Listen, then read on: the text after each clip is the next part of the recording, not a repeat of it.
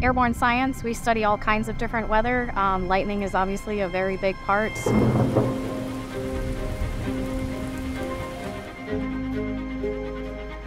First name Alistair, last name Ma. Engineering technician / crew chief. It's very exciting to be working with the ER-2. My role is to design a flight campaign that can put us over thunderstorms as much as possible. We got to get as much as the nitrogen out of his system as possible. We are hunting for gamma rays from thunderstorms known as terrestrial gamma ray flashes. So doing this research helps us learn more about how lightning forms and reacts with Mother Nature.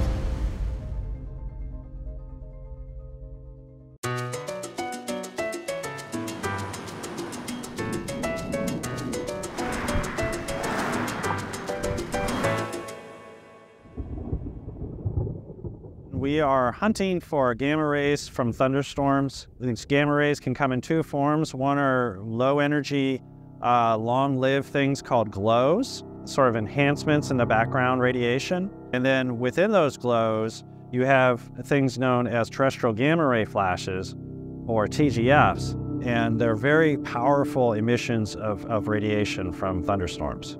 In order to go and observe these TGFs, we are using the ER-2 aircraft, which is a high-altitude, high-endurance aircraft. So it gives us the ability to fly a distance away and stay over those targets of opportunity for a good amount of time so that we can make those observations. One of the first things we're going to do when we come into work is let the instrument teams get about an hour. They're going to go through their instruments, make sure everything's working correctly, do their pre-flights, along with us doing our pre-flight.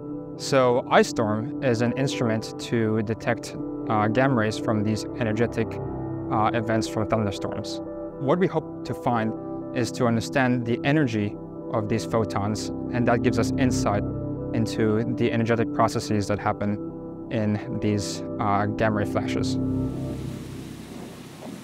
Naturally, when they dial in pressure, the head will go up and we'll pull this down, or he'll pull it down while he's in the aircraft, and he'll bring his head down. That way you can see in the cockpit. First of all, we pre-flight their suits and make sure everything's good, all the leak rates are within tolerance. And then when the pilots come down, we'll suit them up. And then he has to pre-breathe 100% oxygen. We got to get as much as the nitrogen out of his system as possible. That's why he's pre-breathing 100% oxygen for an hour. They can develop the bends if they go up too fast. Bubbles will form in your veins. We're going to tow the aircraft outside. We obviously need fuel, which we bring our own fuel tanks for. We'll fuel it, and then after we've fueled it, we'll take it over to the launch spot. After that, we're going to get the aircraft ready to go, get the pilot inside.